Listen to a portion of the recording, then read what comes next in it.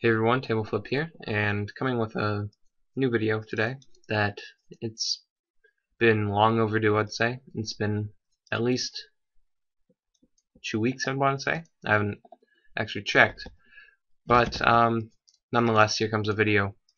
And I haven't gained a ton of total level or anything, but I have made a considerable amount of progress towards maxing and just towards my goals. As you can see from this hood I'm wearing, I did finish 99 mining. It does kind of look like a hunter hood now that I think about it, or a smithing hood. But besides that, 99 mining has been achieved, guys. So I moved on, and I'm starting to do some smithing. Just getting, it started out actually getting 99 magic, which I got the same day as I got 99 mining, because I was only like 400k away. So I decided to just superheat some gold ore. And then after I finished 99 magic, I realized I was pretty close to 85 smithing, I believe it was. So I decided to come here to do some blast furnace, which is considerably faster than just superheating, which I was doing to train my magic. But so I'm not sure how I obtained all the gold ore. Most of it was from Motherlode Mine, but I bought some of it. I don't know how much I bought, but I have the gold ore now for 88 88 smithing, and I'm gonna finish 88 smithing in the next 2.5 hours, probably, maybe less. But so finishing 88 smithing is my current plan right now. Then I'm going to maybe move on to 91 smithing while I continue farming. I'm kind of low on the saplings. I should plant some more.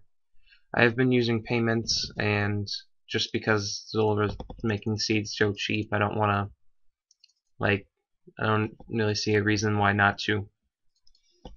So I am 86.5 farming right now. Whoops. And closing in on 88 smithing, which leads me to my kind of like a struggle. I don't know what I want to do next. I'm definitely leaning towards finishing 91 smithing, just because it's an elite diary requirement. I'm not necessarily going for all of those right away, but I don't think it would be a bad thing to have them. I believe it's going to be one for the Varrock diary, so don't know what that has use for me really, but cannonballs definitely.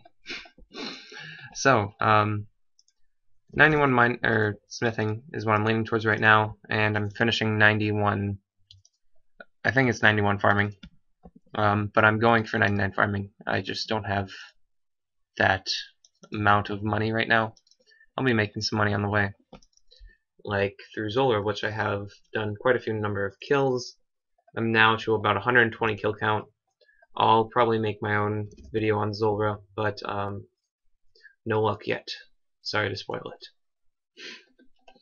Next order of business, I guess, would be where I'm gonna go next, and I have a different number of options, like a lot of different numbers of options, and I have it narrowed down to, I think, which I'm gonna do. I've just finished a big goal with like 280 something hours in Motherlode Mine and 20 hours of granite. And I died a little bit when I did granite, so I'm not saying that I should have done granite the whole time. I definitely don't regret doing Motherlode Mine at all. I made a ton of money doing it, and no regrets. But so I'm gonna throw myself into another big goal of mine, I believe. I'm gonna go for 99 agility now, which leaves me with one thing that would be logical to do after 99 agility, which would be finish out 99 rune crafting on this account. Because in the Abyss, the way it works is if you're using an obstacle, the obstacle you use, it checks a certain level, like the agility shortcut checks agility, mining blockage checks mining. And there's fire making woodcut, but I don't use those. I don't think anybody does besides bots. But so if I have 99 mining and 99 agility, it adds 1 to my level, and that's my percent chance of getting through. So I would have 100% chance of getting through every time I went through, which would definitely increase XP per hour and money per hour. So it's definitely logical to be 99 before you start doing rune crafting, which I obviously didn't do, but yeah. So 99 rune crafting and agility, I think, are what are going to be coming next. So that will leave me with only like 2 really big stats left, being Slayer with like 180 plus hours. I don't think it's actually how many hours it says it will be with Crystal Math Labs EHP because of the blow dart gun, and I believe that's going to change your XP per hour.